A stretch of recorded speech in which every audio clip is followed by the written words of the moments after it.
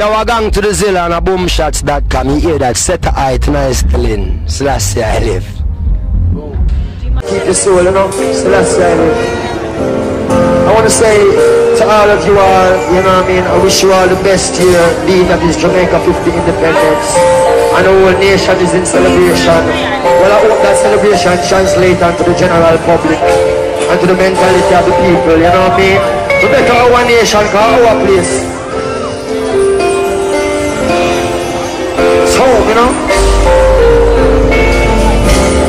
So before we start, congratulations, happy birthday. Thank you very much.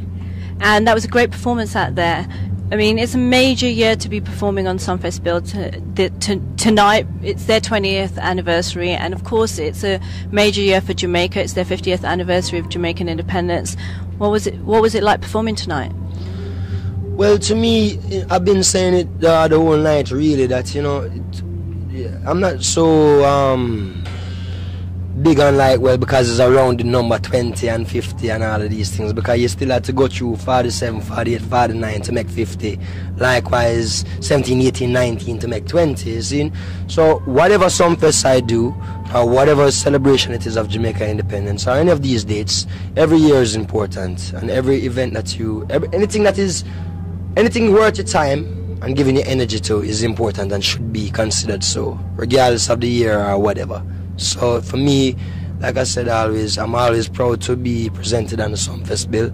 Always proud to perform in Jamaica, being that is the place of my birth, growing up, raising, and the music that has influenced me to become a musician also. So I always feel good about that. Well, I say, you take I home, no place like home, home sweet home, no place like home. The ever so humble is home, hey. The ever so humble is home. Jamaica, Jamaica, hey. Jamaica, Jamaica, hey. Jamaica, Jamaica, hey. Jamaica, Jamaica.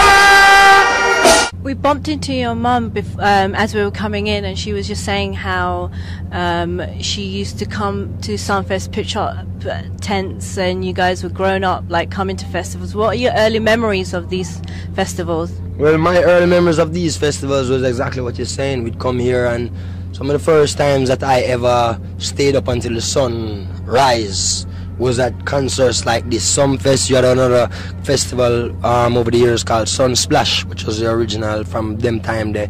And you know what I mean, these are two great festivals in terms of my upbringing and, you know what I mean, my musical upbringing also.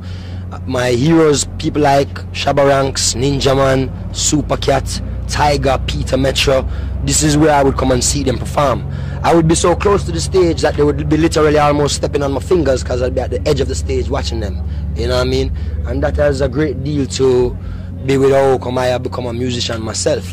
Because if you even check my style, you can see that I have a lot of dancehall influence, you know what I mean, along with what is originally my family's influence. And it's because of concerts like this. So, you know.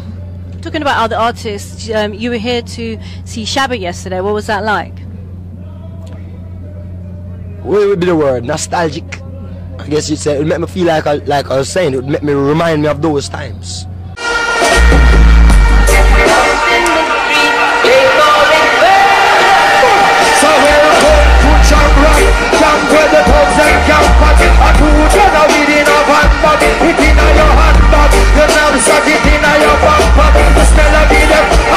Next week you're going to be headlining at the Indigo O2 for Respect Jamaica 50, and of course you've got a second show added as well, and you'll be there with Stephen and Julian and some of the Ghetto Youths crew.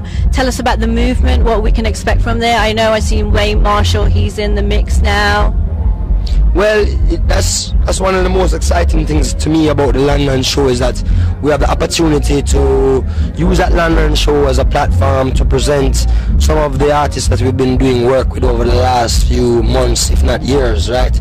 So we're speaking about people like Black Amai, who comes from 9 Mile in St. Anne, where my father was born.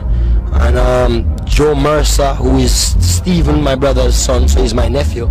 Yeah. So speaking about Christopher Ellis, who is Alton Ellis's son, and the artist you just mentioned, Wayne Marshall.